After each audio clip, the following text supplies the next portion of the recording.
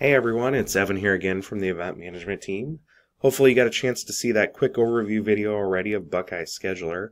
This video that we've got going right now is going to show you how to log into Buckeye Scheduler and then also give you a quick overview or tour of the site real quick. So to get to Buckeye Scheduler, you're going to open up your internet browser.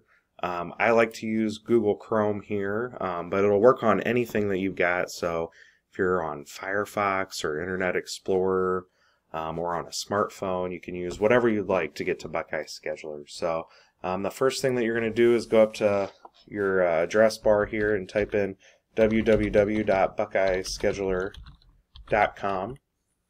And this will take you right here to the home page of Buckeye Scheduler. So the first thing that you're going to do to log into Buckeye Scheduler is you're going to type in your username.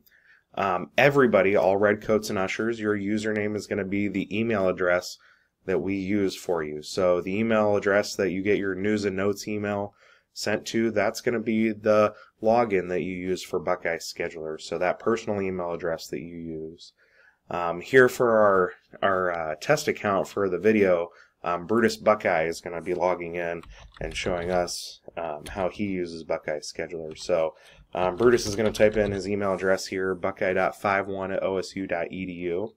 That's where he gets his news and notes emails that he reads as soon as he hits his inbox each time. Then he's going to type in his password here. All Redcoats and Ushers are going to have a default password. It's going to be Go Bucks. So capital G O, capital B U C K S. That's everybody's default password here that you're going to type in the very first time to update your or to log into Buckeye Scheduler.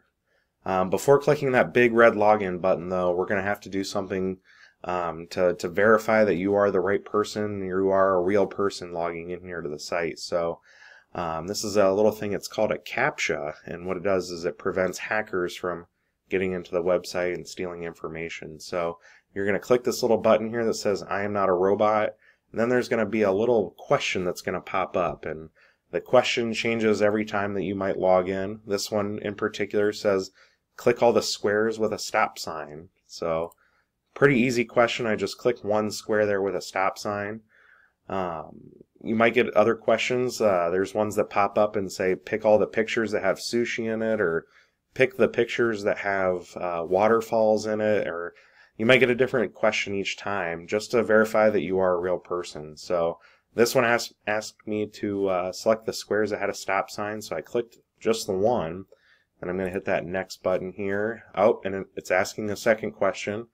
Click all the squares with a street sign, so I'm going to, looks like these two have a street sign in it, so I'll click, and now I'm going to click the login button, and here I am on the home page of Buckeye Scheduler. So really excited to show you kind of a quick little overview of the site here. As soon as you log into Buckeye Scheduler, you'll see your schedule right here on the home page. So the events that you're going to be working as a Redcoat or an Usher will be there.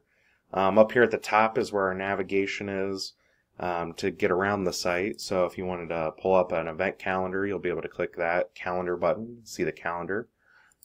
Here's our resources pages where you'll be able to download manuals or training documents and whatnot.